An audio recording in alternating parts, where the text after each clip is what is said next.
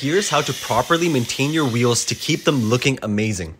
I spray down the rims with a wheel cleaner to help break down the brake dust. After letting it sit for a bit, I spray it down with my foam cannon to add some extra suds for the wash process. The first part that I clean are the tires using a tire brush, and I then move on to the barrels of the wheel using a small wash mitt. I then spray it down a second time just because I have extra soap and move on to getting the small details with my detailing brush. Now, because these are black wheels, every spot that you miss will show up, so you have to be very diligent in the cleaning process. I'm using the wash mitt to clean the face of the wheel now. I then use my pressure washer setup to rinse down the wheels, making sure to not miss any spots. And after drying with a microfiber towel and applying a bit of tire shine, here are the final results. And to make the next wash a little bit easier, consider using some type of spray coating.